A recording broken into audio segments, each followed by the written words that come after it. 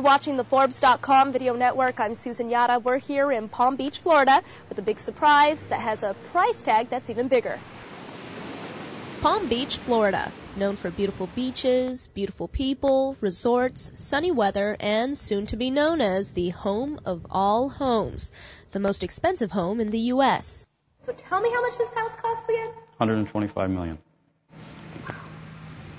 You heard right. The estate is on the market for $125 million, and it's owned by none other than the billion-dollar man himself, Donald Trump.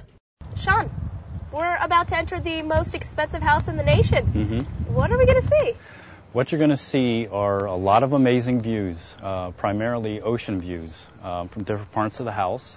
Mm-hmm. You're going to see lots of marble, lots of granite. The bedrooms in the house, there's a total of 18 on the estate. A total of 22 bathrooms. Stop right there. That's 18 bedrooms and 22 bathrooms throughout the sprawling main house and 3 guest cottages that total more than 80,000 square feet. The estate is located on the highly desirable north end of Palm Beach and covers about 7 acres of land with just about 500 feet of ocean front. Very grandiose to fit the Donald's lavish style. The biggest and the best. That's what he's about. Entering the main doors, there's a conservatory that overlooks the ocean. All of the rooms have high ceilings and there's large windows to guarantee that ocean view. Throughout the house, there's marble and granite finishes, including in the main kitchen, where there's also mahogany cabinets and stainless steel appliances. Oh, and the restrooms aren't too shabby either. Have you had potential buyers come in already to look at it? Oh, yeah. There's been probably 15 to 20, I'd say. And what do they say when they walk in? Are they blown away by the place? Blown away by the place. I mean, the expressions when people see the conservatory and they see the ocean and just, it's just so beautiful. Beautiful, but deliberately bare. McCabe says though Donald Trump has made the mansion his own, the new owner gets to fill in the blanks. The place, for instance, needs chandeliers. Though Trump owns the estate, he stays at his other residence, Mar-a-Lago. Mar-a-Lago is great. This place is great. This probably has a better view than Mar-a-Lago over the ocean because Mar-a-Lago sits west of A1A, so it's not directly on the ocean. Imagine being able to look out over the ocean while you're taking a dip in your pool.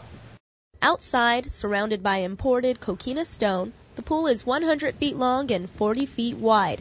There's an adjoining cottage, if you consider 2 bedrooms, 2 baths, and a kitchen, a cottage, that opens up to the water, and a jacuzzi for those who just want to relax.